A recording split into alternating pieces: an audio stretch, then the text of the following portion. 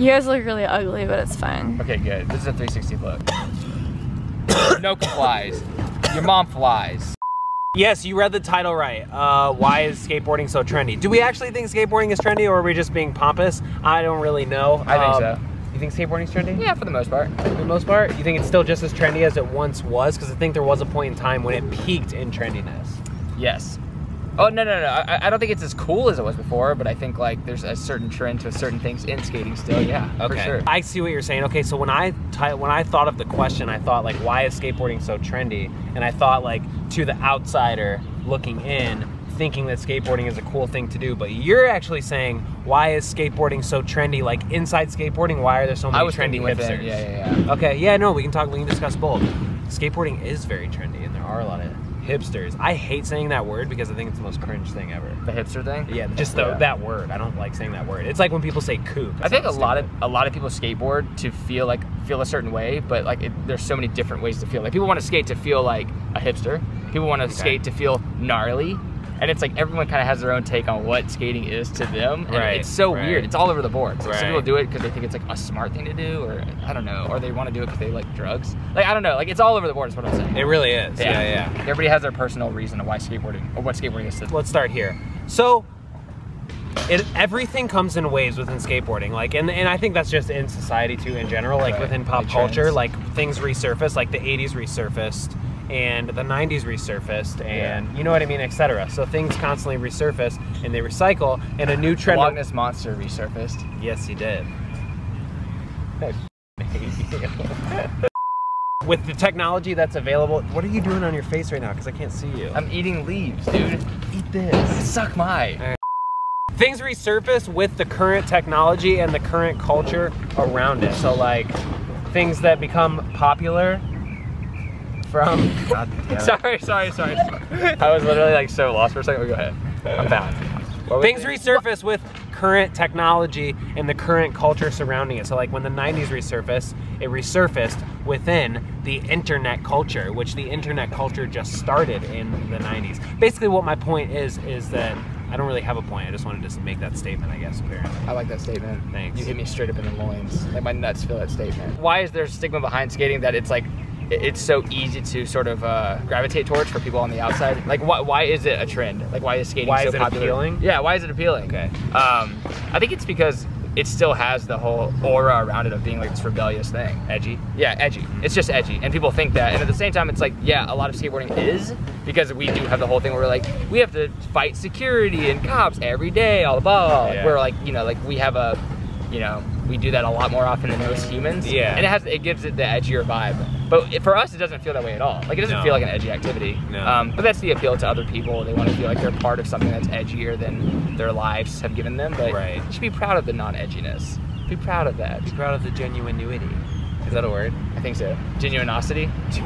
But within skating, what I've noticed, we talked about this, it seems like a lot of times the trend in skating is to sort of alter something that's popular in the moment, but like give it its own vibe. So basically like when polo shirts are popular, we wear longer polo shirts. You know what I'm saying? Right. It seems like there's something in skating along the lines.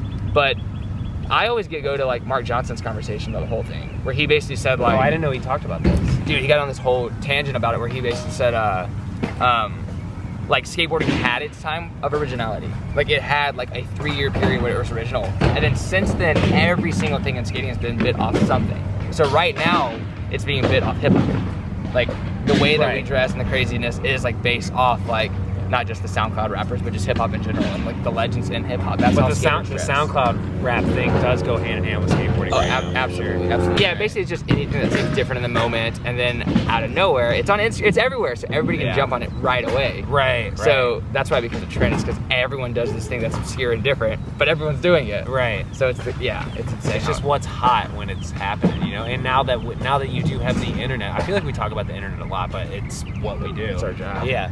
With the internet, things are so easily accessible, and they cycle through like so quick, so fast, so quick. Like the trends literally will die in like a week, but some of them will stay for way longer than they should. Right. I mean, yeah, skateboarding, it correlates with like trends in real life. Like, you know, we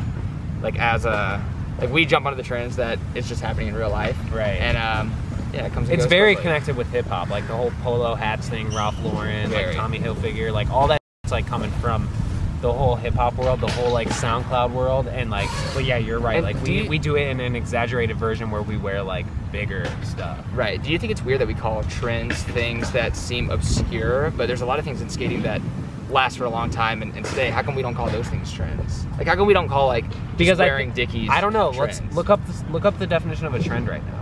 A general direction in which something is developing or changing.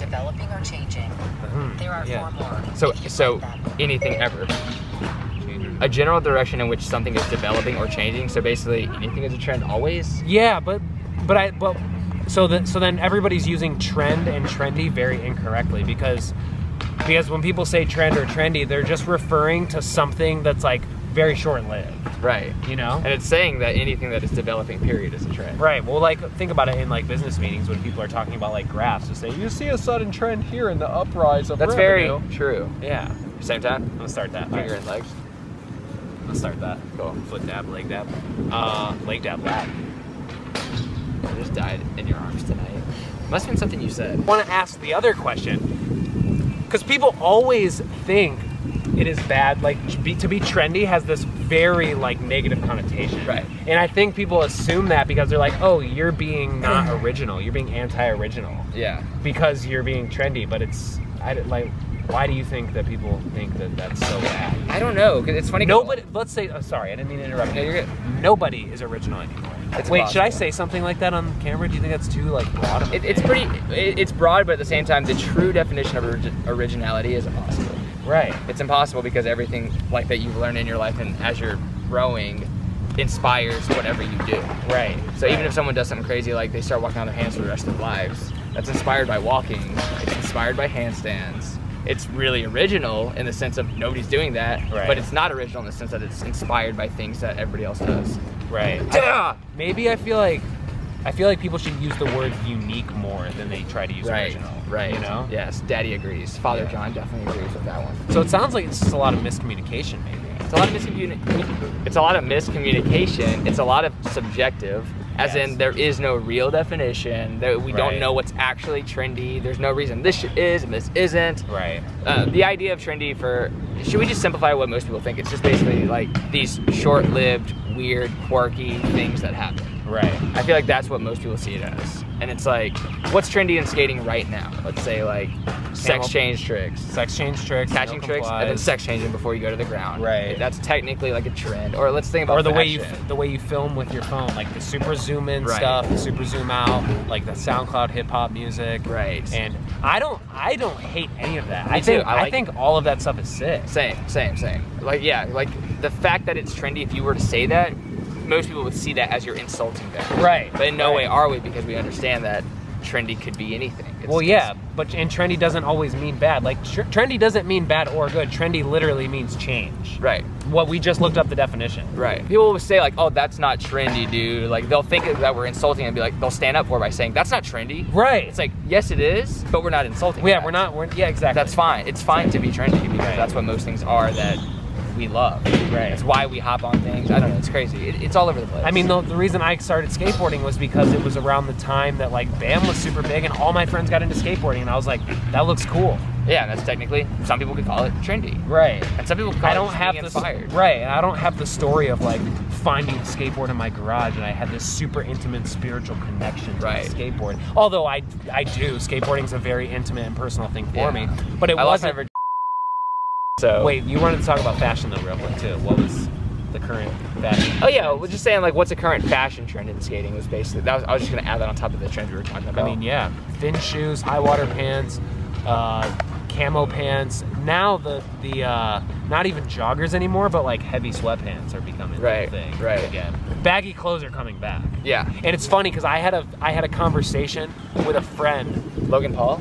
not Logan Paul. It was my other really good friend. Right. Yeah, because he's one of my good friends. Best. Yeah. Not to mention Jake either. But he was a really good friend. About 5 years ago, he was like, "Watch, dude, baggy stuff's gonna come back." And at the time, that thought literally blew my mind because everybody was on the skinny jeans trend Right. at the time. It's crazy.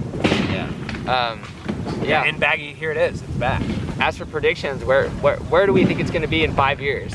Maybe title come back, tight pants. But is it just going to keep flip-flopping back and forth to the same thing? Who knows? Because we don't know in 5 years what kind of fashion trends, what kind of videography, what kind of video filming trends will be around then. Yeah. We don't know where Instagram will be at. We don't know where YouTube will be at. We don't know what new platforms will be in place. Yeah. So all of that stuff can influence trends. Yeah, if you want to know my personal opinion, I think the more trends, the better. I like when things change quickly. Me too. I like seeing new things. I like when someone, because I mean, it's not completely original, but it is really cool to go out of what you're used to and do something new. Right. And that's how a trend starts. Right. And I really appreciate that. Right. I'm super hyped on all of like the younger kids too, having like the younger generation having the heavy influence on what's popping in skating. I think that's sick. A lot of people hate on that. Like I've talked about this before, but Jankum like tweeted some quote about older generations trying to keep skateboarding from changing. I can't remember the exact quote. It's a great quote. Well, basically the people who have the best opinions about something are the people embraced in it currently.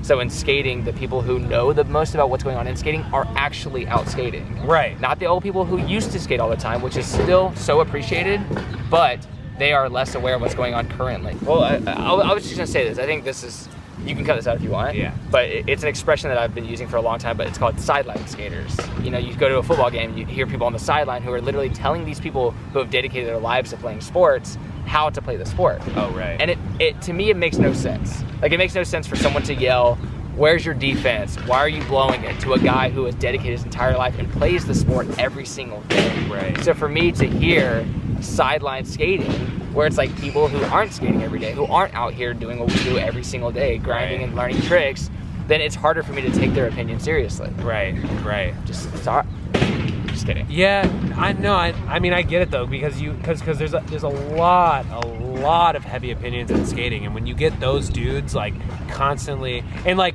don't get me wrong, like there's like older dudes, and those dudes built the industry. Like, mad respect to all of those dudes. But when you hear like, and I'm not talking about anybody specifically, but just throughout my experience being a skateboarder, when you hear those dudes give such a heavy opinion about how this or that sucks, and this shouldn't be this way, and this should be this way, and always be this way, it's like you lose respect for that, because it's like, and not only do you lose respect, but it's just it doesn't sound empathetic. That's fine that you feel that way, but I'm sorry, like your one-man opinion isn't really gonna do anything. Like, these kids coming up they're the wave. Right. They're gonna take the throne eventually. These kids are gonna be driving the ship eventually, and they are, like, with the internet. Like, these are the kids, these are the future, so like this is where to put the focus on. Like, if I didn't skate for a year, I would trust my own opinion less than some kid who's 8 years old, who's been skating for 1 year, who's embracing it. Of course. I'll take his opinion over my own. Right. Just saying. Right. Cool. Honestly, triple flip. Also a lot more than 3. We should end it on that. That was a good end. Cool. Yeah, no, I think we covered everything, and it was a pleasure having you on the show, John. Thank you, my good sir. I still don't have a name for the show yet. All right, John has a channel, YouTube channel. If you guys don't know, if you're new to this channel, I don't typically do videos like this every day. I do these about once a week. Mostly I just post skateboarding and skateboarding related content. Always, this is skateboarding related content. But anyways, I don't typically talk for like 10 minutes or more, but John has a channel. It's in the description below. Lots if of you don't know who skateboarding. he is, I'm sure you do, but if you don't, it's down there. Go check it out. He's awesome. Thanks, dog. Oreo, I love these milk and cookies. I told you 8! Oh my god. I am the one, the way your son. Dale, you know how to do this better than I do, right? Tell the truth.